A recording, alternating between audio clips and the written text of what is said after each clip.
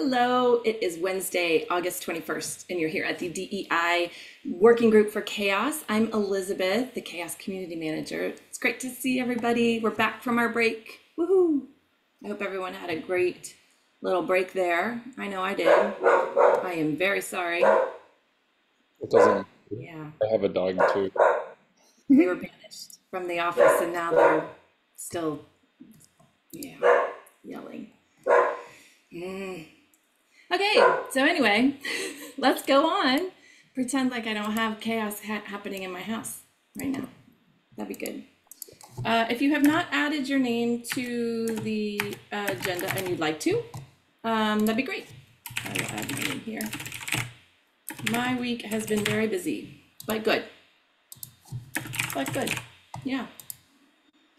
I don't mind busy weeks. I kind of like them. Keeps me out of trouble. So. We have such a light agenda here. Please feel free to add things that have been on your mind for a while. Maybe we didn't have a chance to add them or talk about them prior, because this is it. So I just wanted, the first thing is I wanted to bring this up. I was supposed to message everybody who had expressed interest, this group of people right here. I did not do that. So I'm bringing it up here.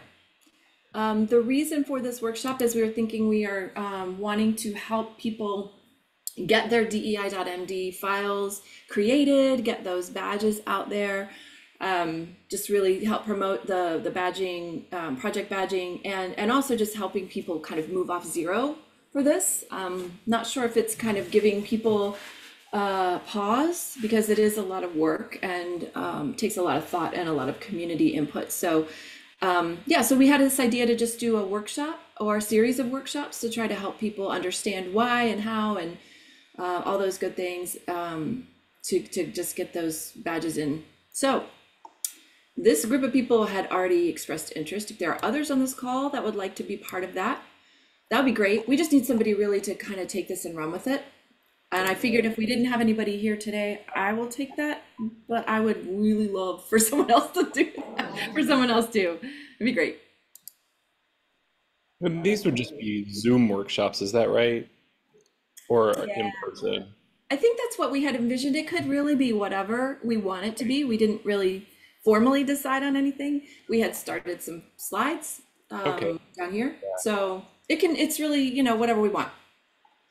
I'm thinking maybe like a Zoom workshop or two, and not like part one, part two, just the workshop a few times, just to help people get started. And then, kind of in a different context, we're doing at Open Source Summit Europe, we're doing an unconference around something different. But I'm wondering, does All Things Open have like a birds of a feather session or anything like that? It's a great question. I don't know the answer off the top of my head. If someone Okay. else does or wants to go look at that real quick, that'd be great. Okay, I'll take a look. But something Okay. like, just like a really lightweight, like no submission, just put your name on a board and um, just run these slides. It's like an hour or something like that, not long.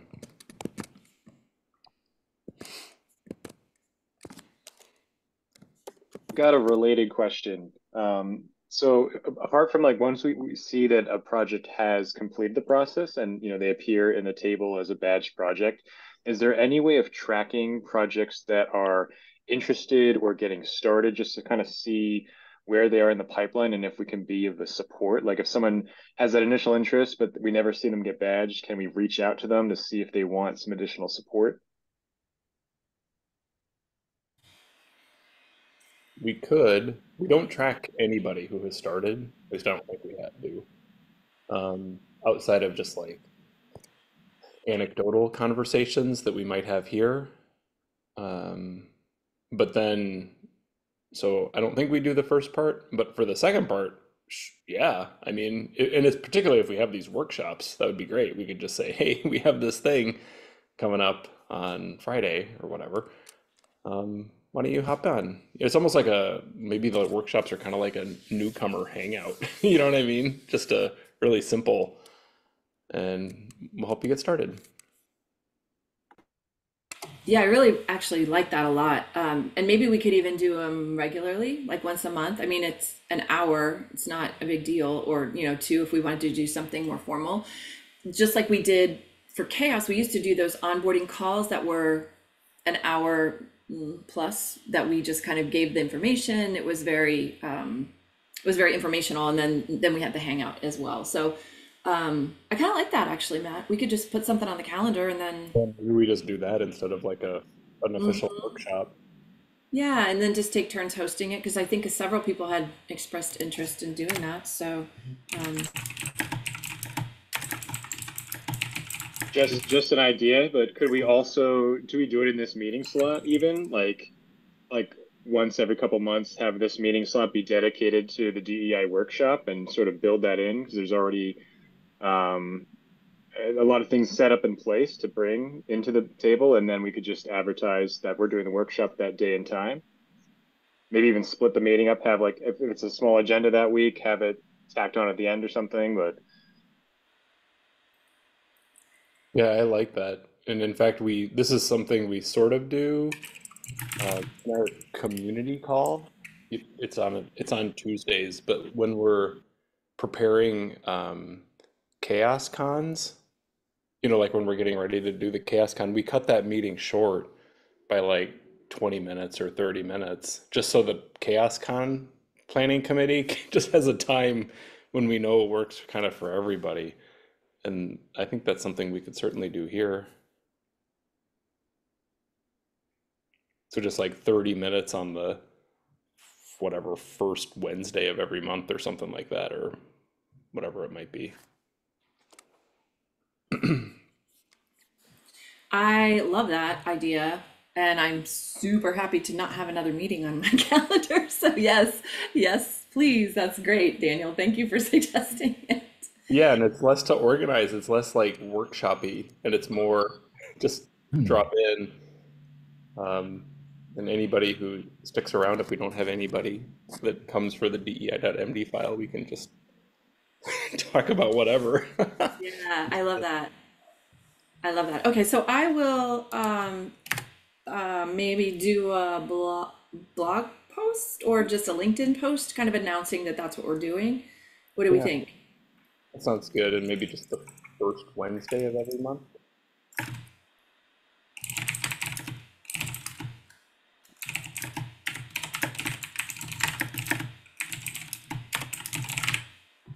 Cool. Awesome. I will do that. Daniel, I have a question about your question regarding tracking. Do you have any thoughts on how we might do that? I'm not sure because people can just take the DEI.md file and our template and just fork it and use it. And so would we maybe keep track of who has forked that file, or how would we do that? that's definitely one option. I was even thinking of like doing it with an issue, like if someone was, created an issue just to get their project started, but it's hard if they're doing that privately. Or even on our own internal end, if we had a spreadsheet just of like the projects or a contact name of just a way of keeping in touch. Because I imagine a lot of projects that get started, it's a long process. You need input from your teams and then approvals, and maybe they're hung up somewhere and then they get shelved for a while. And if we just sort of nudge it along or reach out and say, hey, can we be of assistance or a gentle reminder? We do these workshops just as a way to check in and see if that would move them along a little bit.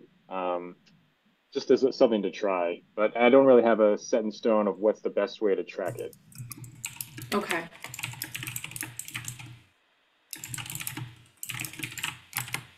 Okay. Yeah. Does anyone else have any thoughts or ideas on how we might keep track of this group of folks?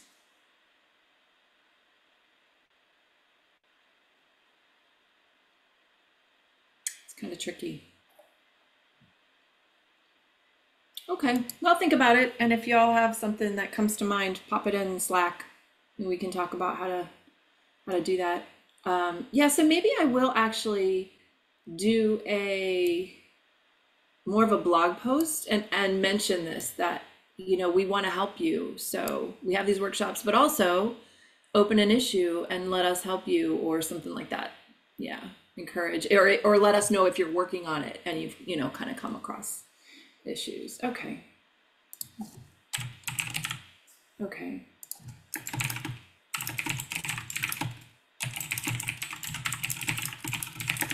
Okay. Cool. I love it. Thank you. Okay. Any other final comments, questions, conversation around this? Just one last update from GitLab's end here. We do have a new open source program manager that we just onboarded. So I'm hoping that'll be a good way for us to connect with GitLab's open source projects on this. And then, kind of whether it's through the workshops or whatever, just try to assist those projects along and starting the DEI MD process. So it's taken us a while to get this to this point, but I'm hopeful that we will start seeing some of those projects come in. So it's definitely on our radar, just letting you know. Oh, that's awesome. Well, and then if I've done a blog post, then there's something also for them to kind of point to. Just say, hey, go read this and go here if you need help. Yeah, and it is a huge change from and a huge kind of shift in thinking for everybody in open source. So this is going to take a really long time, I think, I mean, an event is one thing, but projects are so set in their patterns and the way things are that anything that's a deviation from that or something new is going to take a little while for adoption. So yeah, I'm not entirely surprised that it's just been a slow process for a lot of folks. And it's hard stuff, it's not easy things. It's hard stuff that you have to actually think about and be mindful of. So yeah. Anything else we want to chat about with this?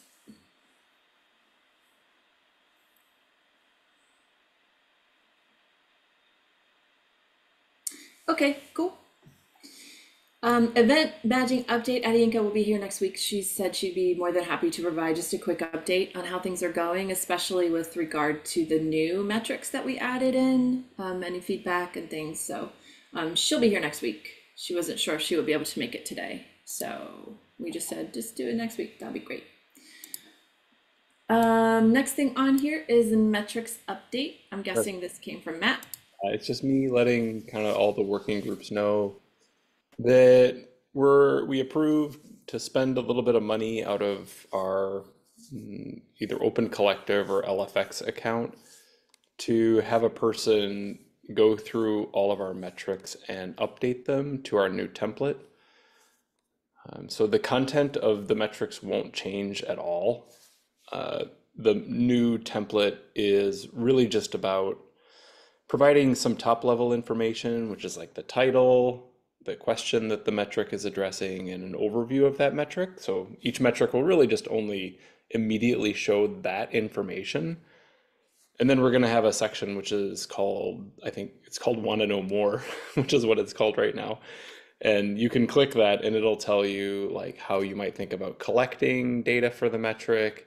It'll tell you or show you some visualizations that people have used, created for the metric, things like that. So it'll give you a little bit more information. And right now we give all of that information in one just straight document.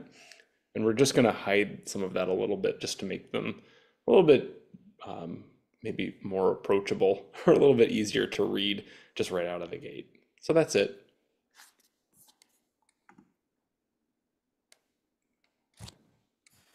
Anybody have any questions on this? Matt, I don't think we have a time frame really. It's just gonna be it's gonna be what it is when it is, right? Yeah, well, so I think the hope was I sent this out to just kind of get approval for the funds, and that's a go now. And a couple people had expressed interest in doing this, so I think it's reaching out to those folks and kind of getting this started. I mean, the hope would be is that sooner rather than later. So maybe like in the next couple of months. I think so. Yeah, that'd Awesome. be great. Yeah.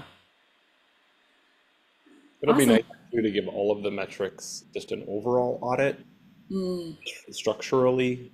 out of the 90 or so that we have, I'd say that, maybe 5 or 6, some very small percentage are still on very old templates. And we do need to mark those and kind of get them all really consistent across. Yeah, agreed. Yeah, some of them I think still have like SQL statements in there, like how to actually pull the data. So it's helpful, but But maybe a little, we don't do that anymore. yeah.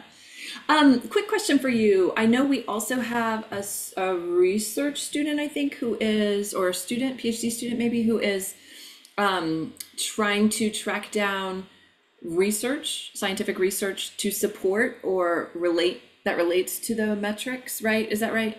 Yeah, that's right. And basically, I'm going to have Val work in the metrics spreadsheet for now, Okay.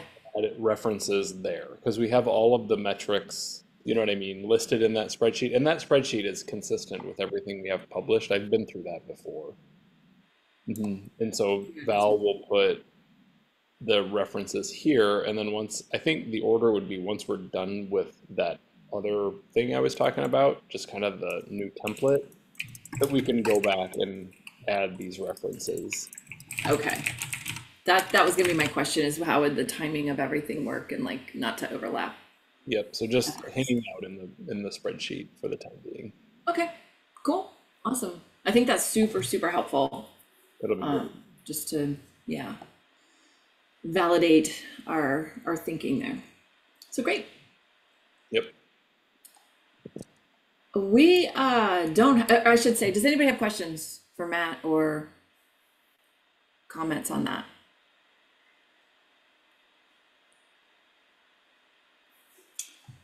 Okay. We don't have anything else here. I will jump down here to reminders really quick. Some reminders, which you can remind yourselves, but we can also just mention them.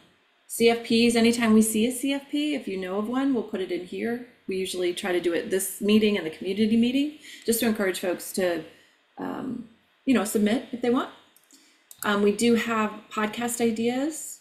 We also have CHAOSS Africa has been doing podcasts hosted by Harmony. They're a little shorter. I think we released, in case, I don't think we've talked about this, so let's just go with real quick. There we go. Episodes. I think it just got released with the first one. It's, right here. Victoria and Kingsley did 20 minutes. So Harmony will be doing more of those as a series, just kind of chatting with folks in the community and talking about their journeys in open source and things like that. So super interesting. You should all go listen. That would be great. So if you have other ideas for podcasts, please email that. We do have a comms team submission form, which may or may not work. I don't know. I've heard mixed feelings and mixed reactions on this, so maybe it works. It's pinned in the general channel as well. If you have something like this that we want to tell everybody about, then just fill that out, and the communications team will do our best to make that align with what you're thinking and when you want it to go out and things like that. We also have a nomination form for Chaotic of the Week. If you don't know, if you know somebody who's doing awesome stuff here and want to give them a shout out and have us highlight them for Chaotic of the Week, that'd be great. Education repo, we're still working on those videos and scripts and things. Peculiar is so tenacious and so wonderful trying to motivate people to contribute to that. So we appreciate you, Peculiar, for leading this up. And then finally, the code of conduct docs, they're still looking for feedback and probably will be for a little while, but if you have feedback on these, they would really, really love your input, just to make sure that everybody's seen it and that you've had a chance to do that. So yeah, that's it. That's it. What else? Anything? Nothing. Okay. Last call. Going once. I guess we're done. Have your time back. Have a great rest of your week, everybody. We'll see you next week. Okay. Take care, everybody. Thanks a lot. Bye. Bye.